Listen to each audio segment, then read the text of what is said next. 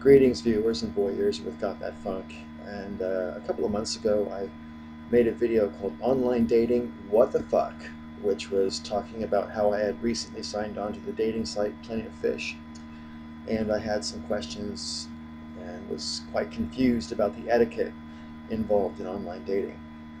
Well, about 2 weeks ago, I signed off of Plenty of Fish permanently, but not because I got a girlfriend.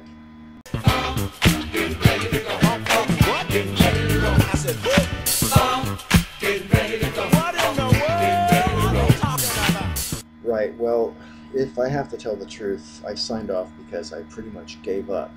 And I gave up for two significant reasons, but there's a lot of little reasons as well, I suppose. But the big two were, number one, Plenty of Fish was starting to make me feel bad about being single. And normally I don't feel bad about being single. I like my life regardless of whether or not I have a partner. And this was starting to make me feel resentful that I was alone, which is not normally how I approach being a singleton. So I thought it was unhealthy for me because it was making me feel bad. And number two, a few weeks ago, I met a woman on Plenty of Fish who I thought was the absolute bomb. And, she was smart, she was funny, she was beautiful, she was incredibly candid. We both talked quite openly about the mistakes we'd made in our lives. Neither one of us were sort of trying to impress the other by seeming to be, more than we were or anything like that. I felt right off the bat that I had met a kindred spirit. And this was incredibly potent to me because of how much we had in common and how much we quite obviously fancied each other. And I'm thinking to myself, oh my God, I've actually met a significant other on fucking Plenty of Fish. Fuck, you know. But after the date, for reasons which are too personal for her and me to go into, suffice to say, she called it off. And I thought to myself, well, you know what? If I can meet someone like that, this woman was an amazing specimen of human being. She was fucking outstanding, and she fancied me.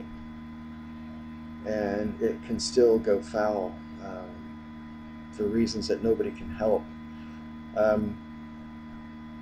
I just decided to myself, you know what, I'm never going to meet anyone else as good as that. I don't know if I've ever met anyone that I hit it off with on so many levels so fast before in my life. And I just know, based on my other experience with Plenty of Fish, that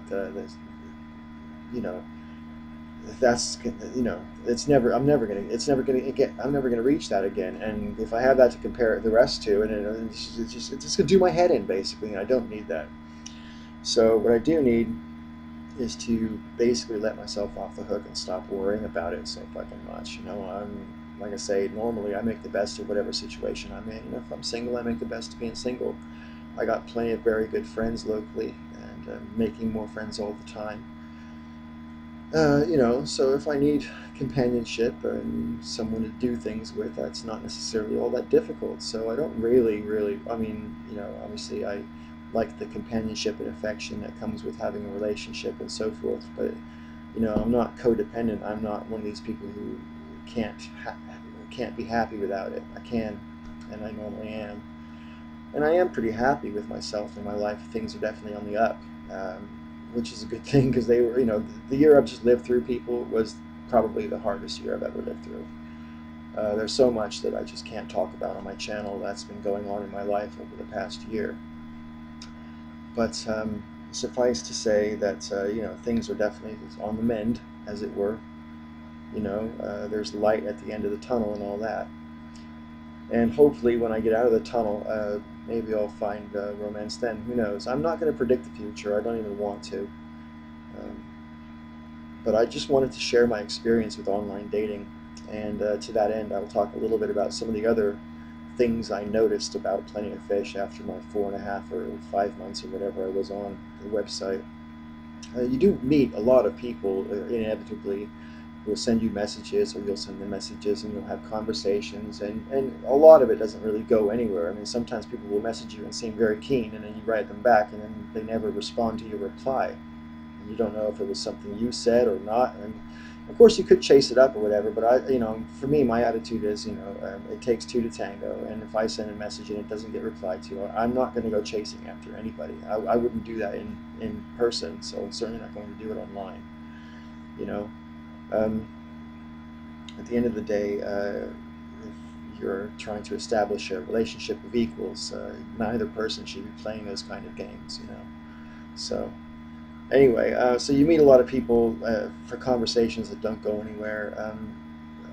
I do take it that obviously the experience is a lot different for women than it is for men on dating websites, as I mentioned in my first video. But I do think certain things are definitely in common for both. I mean, I got canceled on and or stood up, I think 4 times, all in the space of like 3 weeks. That was, I suppose, in June or maybe July. I can't remember. Maybe both. It might have spanned those 2 months. I don't remember exactly.